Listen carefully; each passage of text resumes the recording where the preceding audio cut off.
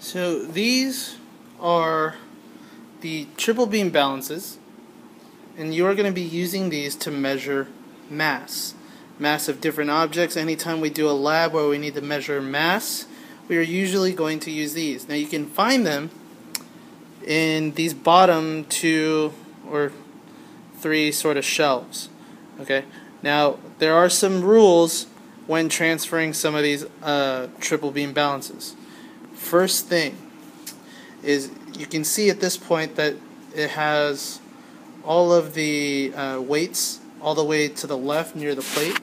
You can see that all the weights are this way, okay, near the plate. What we need to do is move all the weights that way, okay, all the way to the end. What this ends up doing is balancing it while you move it. So what I'm going to do is I'm going to move all those weights over to the right. So anytime you're moving one of those triple beam balances, the first step is to make sure that you move all those weights over to the right, away from the plate. Also, make sure that you never, ever, ever, ever move the triple beam balances from the top. Don't hold it from the top. Okay, you want to hold them from the bottom. So when you're transporting, you need to make sure that you are holding the triple beam balance like this. One hand on one side of the base, the other hand on the other side of the base. Okay? You want to make sure that you're holding it like this. Do not hold it from the top. If you hold it from the top, or I see you, or the weights aren't on the right side, they're near the plate. If the weights are there, or you're holding it from the top, you will either be dismissed from the lab, or you'll be deducted points. Okay? Carry it like this. These are very old. We need to take care of our equipment so we can do labs. Alright, so once we have our triple beam balance transported, we need to do a few things. First, we need to move the weights back over to the zeros. There's 1, there's 2, there's 3. That's why they call them. That's why we call it a triple beam balance, because there's 3 different weights. Once we do that, we have to make sure that this line is lined up with the 0. You can see that that's a little off. So there is a knob over here underneath the plate. We need to adjust that until this is lined up with the 0. So we're going to go ahead and twist a little bit. Now you don't want to twist a whole lot, and you don't want to twist it a whole lot to the left, because it can easily pop off. So you have to be relatively gentle with it and have some finesse. So at this point it is just about perfect. We can see. So to measure the mass of something, I'm going to start off with this dry erase marker. Okay, so we can see that the weights are all at zeros. Okay, you can see all those, and the balance is zeroed at this point. So I'm going to go ahead and carefully place this on the plate. Now you don't want to slam it. Okay, that defeats. That could damage the system.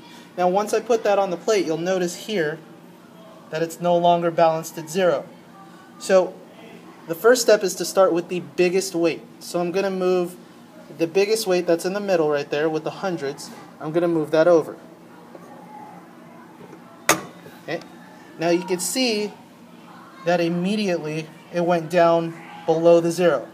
Once you move the weight and it goes below the 0, you need to move it back 1 notch.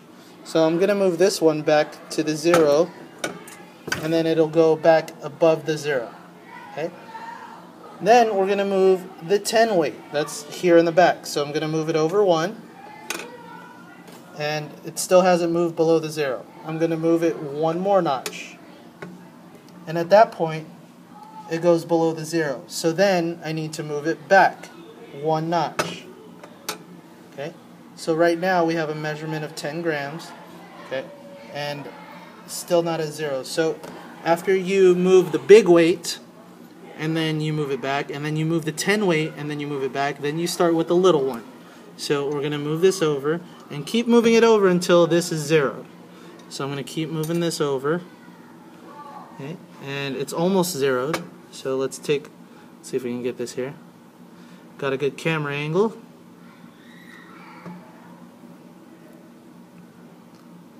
That's a little too much.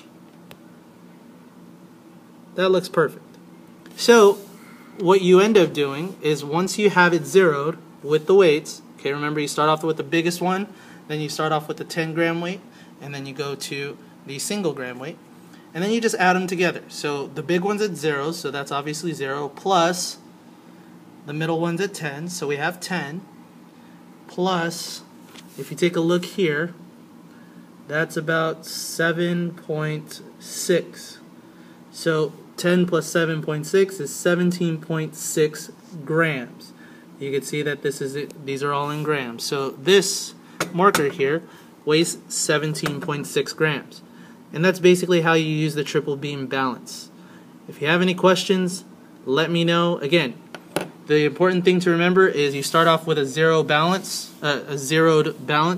You move the biggest weight first, then the second biggest weight, and then the last one for last.